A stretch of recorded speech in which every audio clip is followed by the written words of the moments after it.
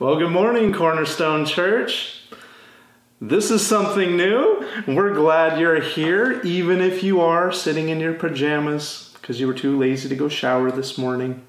I know you're thinking, I'm not going to see anybody today. So that's all right. It's all online, and we're just glad you're with us. So this is definitely something new. It may be a little weird at some point if YouTube throws some commercials like in the middle of your sermon. That's just the life we live now, right? I think as I've talked to people throughout the last couple weeks, I've kind of noticed two different categories of people. Some people are kind of in the middle, but I've noticed two different categories. You have those that are basically panicked and fearful, and then you have the other category, which is annoyed and frustrated. And I think this is one of these things where we're going to spend a little bit of time talking about the frustration part.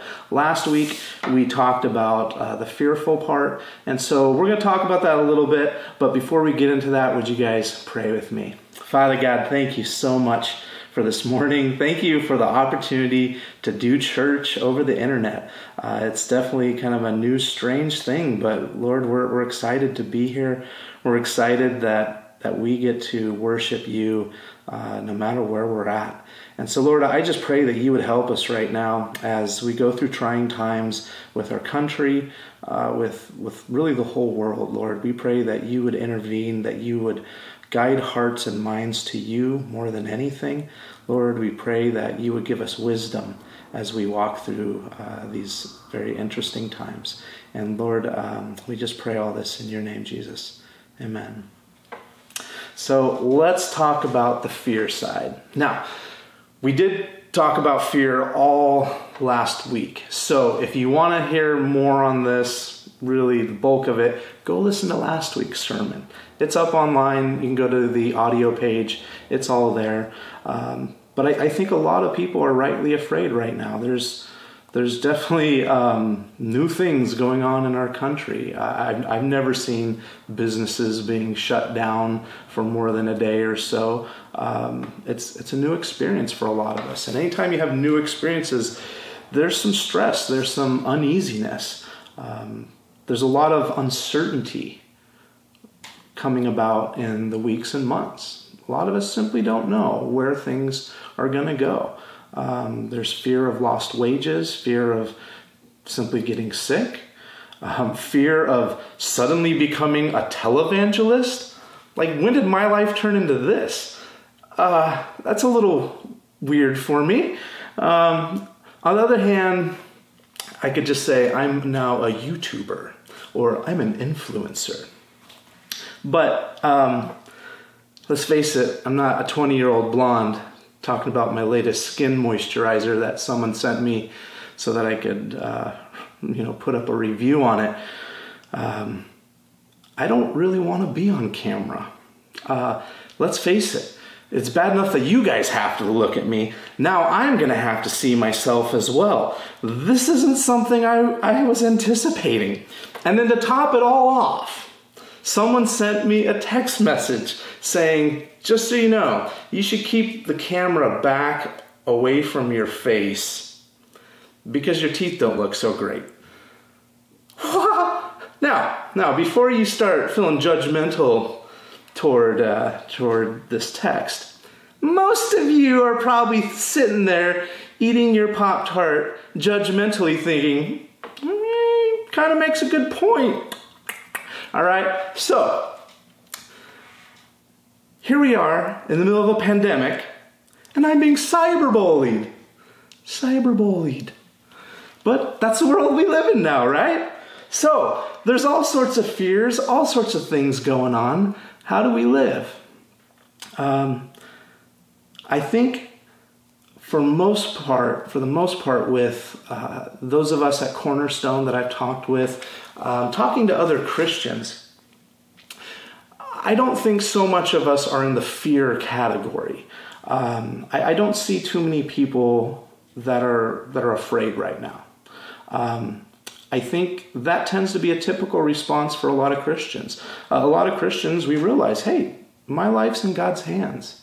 He's going to take care of me, and I can trust him. And so that tends to be a response I see a lot. And I think that's a reasonable response. That's a good thing. Even still, let me leave you with this verse. This is a great verse. Isaiah 41:10, do not fear, for I am with you. Do not be afraid, for I am your God. I will strengthen you. I will help you. I will hold on to you with my righteous right hand. You have a God that loves you. He's going to carry you through this. So, for most Christians, though, it's not so much on the fear side. I see it more on the annoyance and frustration side. Frustration. It's so frustrating to have people around you do strange things when they're panicked and afraid. Now, that being said, I am not the person you want in an emergency situation. The second something goes down, my brain flies out of my head, and I'm the panicker, can't think of what to do. So definitely, I understand how people feel and how it's hard to sometimes process life when you're panicked and afraid. But it's frustrating for a lot of people seeing others doing things that are just out of the norm, whether it's hoarding toilet paper or you go to the store and you can't find some sanitizing gels or whatever it is. Maybe you're just frustrated because you're having to work from home now. Or on the other side, you're frustrated because your company won't let you work from home. A lot of parents I know are frustrated because their kids are home from school. And they're working from home and the kids are home from school. And there's this sort of clash of spaces as people are trying to get things done. Maybe it's simply being inconvenienced by stores being closed when you thought they were going to be open. I definitely find myself in that frustration category. Even about the stores thing.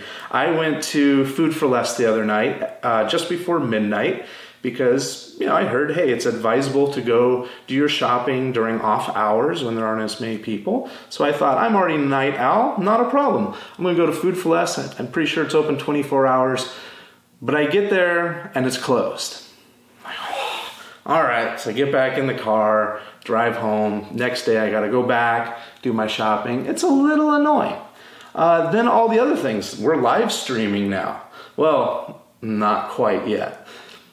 12-year-old children can figure out how to live stream their video games, Fortnite and Call of Duty and all these things, and they're making money doing it.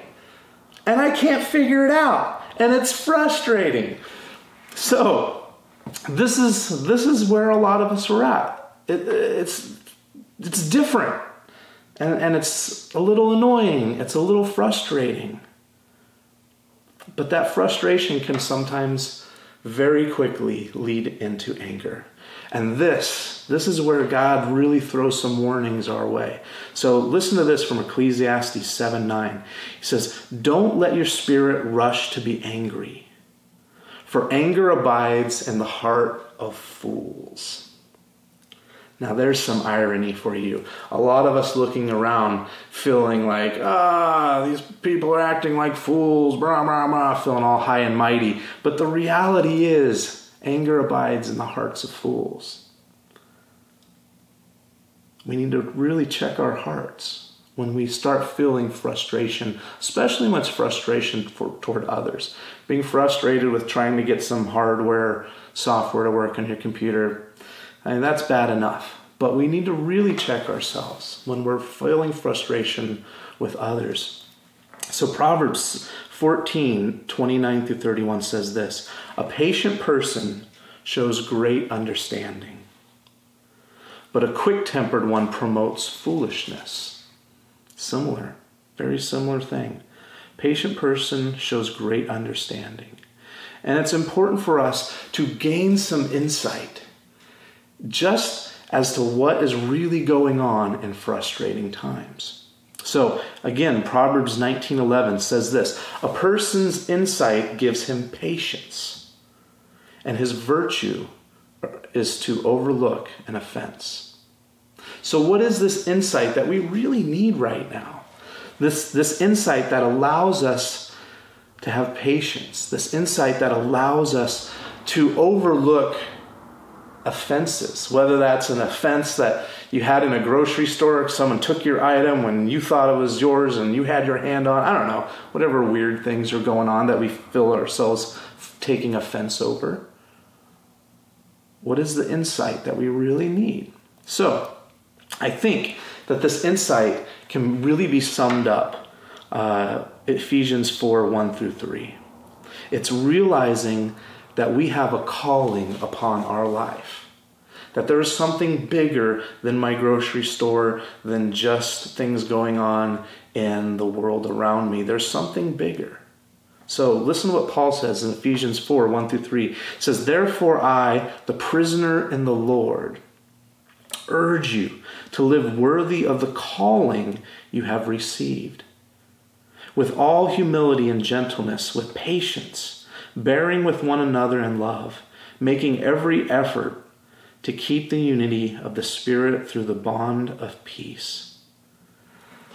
Paul's basically writing here saying, my life is not my own. This life is not mine to live the way I see fit. Which is a really, really tough concept for us to grasp. I mean, he even goes so far, or what did he say here? He calls himself the prisoner in the Lord.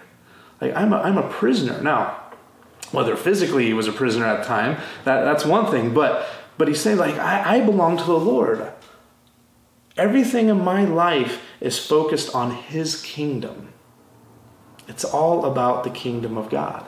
And so when we're trying to get some insight that's leading to patience, leading to us being able to overlook an offense, it's realizing that God has called us to be about kingdom work, about God's work.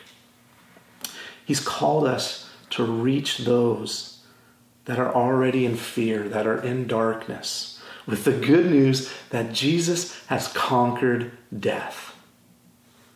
That through Jesus, we receive peace with God and forgiveness for our offenses against him. How do we overlook an offense? It's because we really realize that God has overlooked our offense through Jesus. And it's through Jesus that we have the promise of eternal life. That even once this life passes on, we have something greater in store for us. Think of it this way. As you're trying to say, okay, I need to be about kingdom work. What's that look like? Think of a soldier training for war. When war happens, they're the ones that go and deal with the struggle and the distress. They go do what we can't do. I'm pretty sure you don't want me on SEAL Team 6. Yeah, I'm not the guy. I'm gonna cause problems, right? You want someone that has trained for this, that's prepared for it, that has the insight of what's really going on the battlefield. Look at a doctor. Right now, our medical professionals, man, God bless them. Please be praying for our medical professionals. Oh my goodness, what they're dealing with right now. They don't, I'm going to take a vacation. I'm taking time off. They're in the thick of it. This is what they have trained for. This is their calling. And so they step up and they do what the rest of us can't do. So, for us as followers of the living God, the God of all creation, recognizing that he has called us to his work, that's a huge insight into life. That we have been prepared specifically for crisis. That we are the ones to show selflessness and sacrifice when others might be hoarding or thinking of themselves. That we are to give compassion to offensive people when no compassion is really deserved. To have hope even if others are looking around thinking there's no hope. And I don't think we're at that point yet where people are that freaked out. But even then, it's easy for people to start feeling like there's no hope. Well, we have hope. This is what's so cool. We know where hope is found. Hope. In Jesus, we have hope both for this life and the next. We have hope that goes beyond the grave. If God can save us from even the pit of hell and our punishment, if God can save us from that in Jesus, He surely can save us from the things that trouble us in this life. He can save us from fears and frustrations. Right here, right now. Listen to Romans 8:32. It says, He did not, speaking of God, He did not even spare His own Son, but offered Him up for us all. How will He not also with Him grant us everything? See, I've already given you the greatest thing ever. Why do you feel I'm suddenly going to hold out on you? Now, we know that doesn't mean that suddenly we're not going to have struggles and problems. I mean, you can clearly look around and see struggles and problems. We know this. That's not the issue. But in the midst of those struggles and problems, we have hope. 1 Peter 5:10-11 says this, The God of all grace, who called you to His eternal glory in Christ, will Himself restore, establish, strengthen, and support you after you have suffered a little while. And then catch this, to Him be dominion forever. Amen. To Him be dominion. It's all His. He can do with it as He pleases. And so there is hope, even in struggle. And we have the opportunity to show that hope to a world that is fearful and frustrated. We have the opportunity to show that our hope is not ultimately in government and medicines and humanity, but our true hope is in Jesus, the creator and sustainer of all. It's all His domain. So when we're fearful, when we're frustrated, we need to get a bigger insight into the reality of life. Let me leave you with this verse. Colossians 3:1-2. So, if you have been raised with Christ, seek the things above, where Christ is seated at the right hand of God. Set your minds on things above, not on earthly things.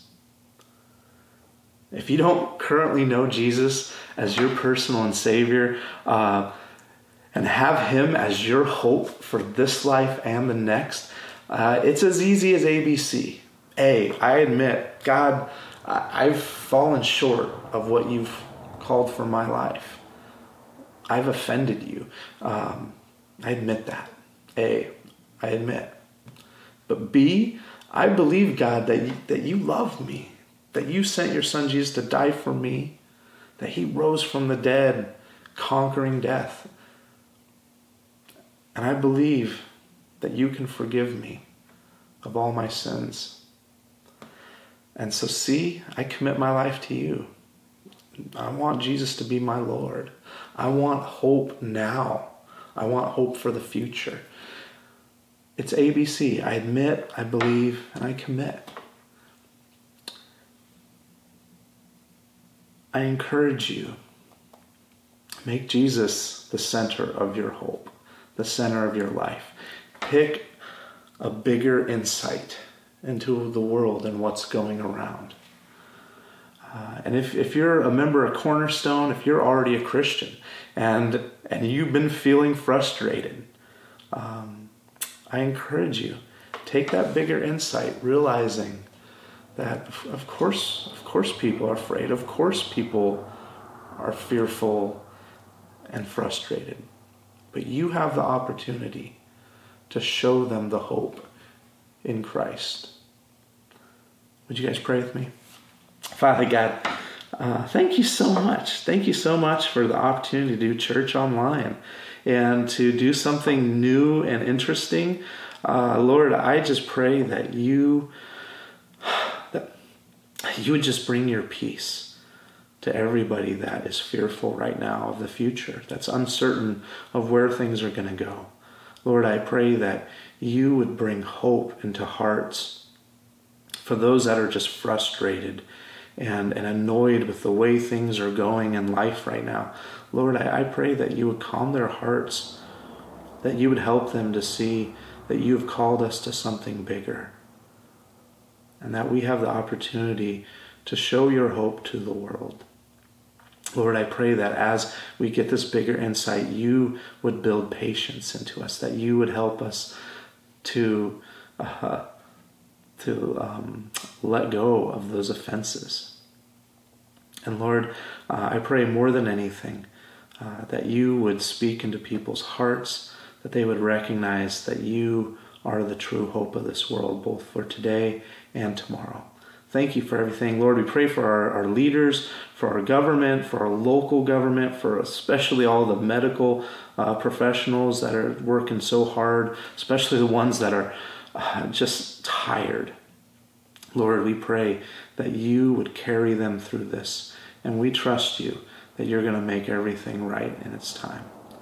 Thank you so much today for this opportunity, Lord, and we pray in your name, Jesus. Amen. Well, thank you guys so much for joining us. Hey, check out the video right underneath this one if you're on the Cornerstone website right now. And Kevin's got a little closer with some church news, information about giving, and more than anything, we're just glad you guys are here. We love the Lord, and we want you to know that he loves you too. So thank you very much. You guys have a great day.